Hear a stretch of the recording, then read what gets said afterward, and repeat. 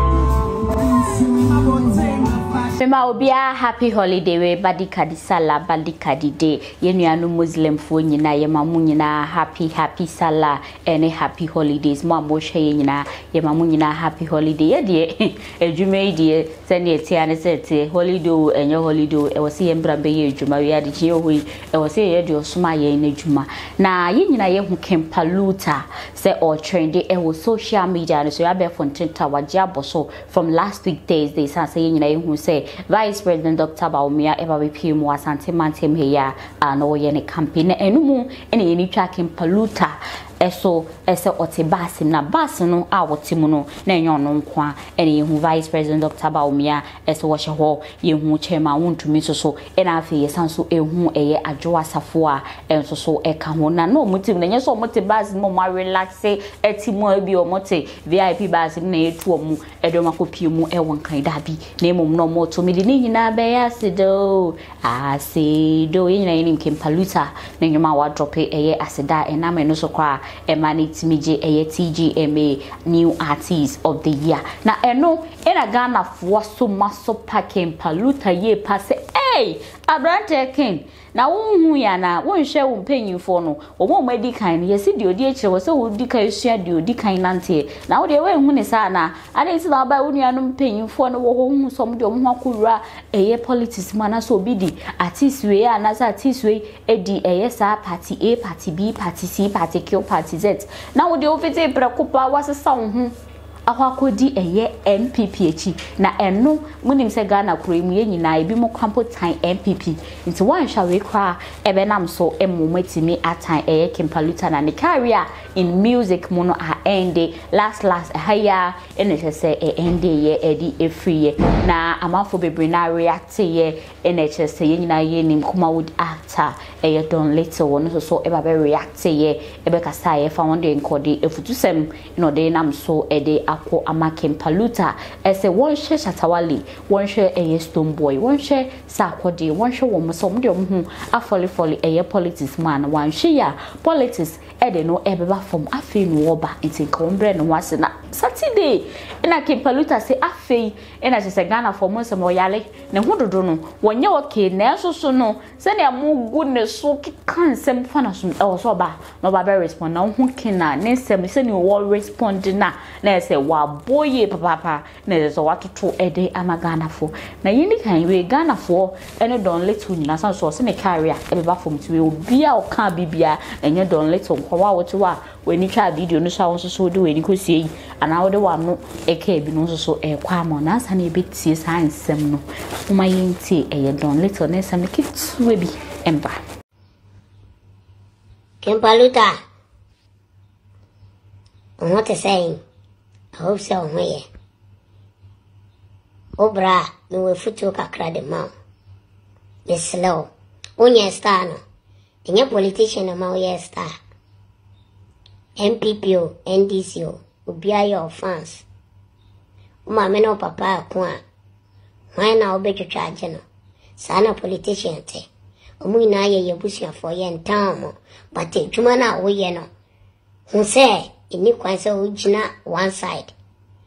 ungina one side o eye business ina wo ye but Ghana for be fan say o ye politics misraw mienu ya brepen enye politician na boaye tafe na nyame ama oso no emma politician embe say edia wenya no sua Shatta Wale Sarkodie Stone Don little nesem awde ebabe tu justice Ghana for bi esusu say Paluta ababe responded to Don little enemo amoso mo atake yenti ese ne Paluta ekopie mo ewo UTV United Showbiz any on MSG or reply mo nyina back to back wo de ne kind of koyo no kwa not bass no mo nyina babe join ye ne nyoma seda so bi obehu ni bia ken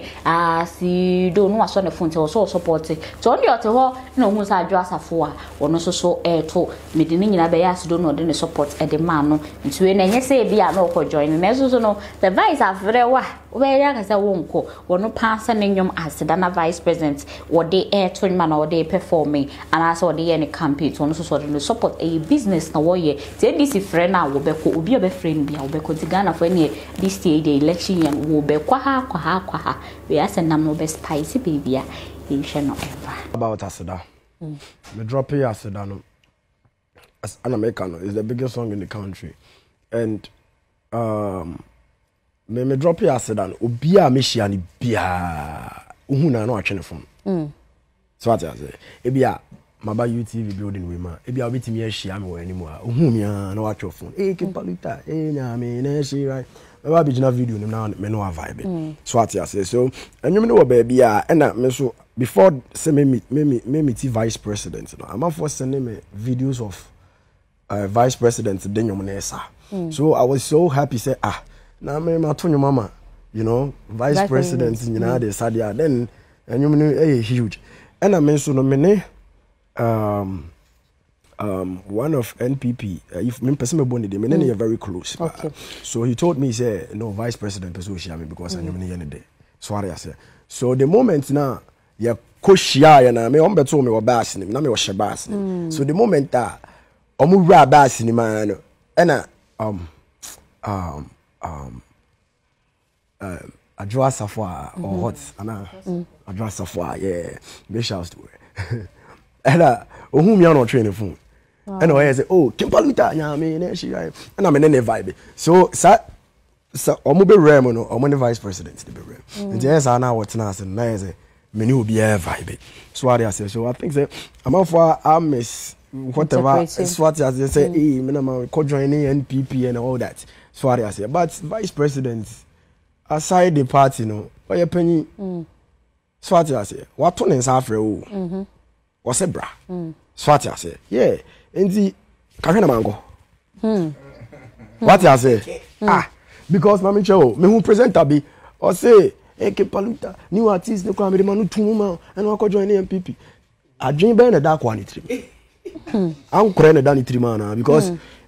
wo presenter no wo person wo frame wo show so a meba or no presenter na o kasa o no your friend of frame wo ni show so na man kwa unim do beka ono kwa no na o ya nkwala okoma wo vice president what's me say me yare so me buy me yare pa o yeah it's musa but tin na me ho populoki me yare pa but maba it's na vice president for me amenko ntenye se wakoji sika puduo bi ahye oboto na makwa akoji sika mpokra na vice president na frame me o some the car me the tofu on the call na dey o man bibi tofu oh like a star be minim dey we am for si fadwe vice president and it's true so na mveza metro no me who comments baby I start be mama me nim how say what time who know say I very bad though Ghana music na ya ne sa no because I say I godfather in the car say azonto ya kele no eno bi no bibia ba ne akele no bibia ba ne akele no nti pese e kwaje Grammy minister be so I say vice president afreme na makwa na say NDC for and as BBC Auntie asia mo starting bonyo no wo mo ayi na mama ha man frame because my performing wa fafranto hoda obi anka hwe so I say fafranto campaign o eno kwa me ko performing o stage ne so fafranto alan cash me ko na fafranto bebere be egu ono nso bi anka hwe obi e beto social media no so obi anka hwe intenye se wako NDC so de da NDC de minyan ko afi na me hwe se me ko no okay aya business na ye say NPP for your campaign no ma tu ya misika se Paluta bra be je perform ya I don't know just ma ko gina so say vote for NPP vote for NPP me ko kan sa so what you say but nipa no pe masem anyum na amato no na me anyum na ahemfofo nyina hia me o ahemfofo tutu o mo sa frɛ me say oh frɛ boy na oto ade wi ne fa ne bra and me ko o mo che me ne ma so what you say me pese me ne wo hene bi ani nkomo nka me bo ni din share de wa ya ma me but e bia no won pesa it me pese me bo ni din so what you say wa cha masase a o me twa me papers imagine oh wow what you say wa cha masase o wa cha me asase a cha me manager asase Wow. Yes, because of aseda me toy. But me na Nkansah e bia me boni dia na ha no. Sorry I say, but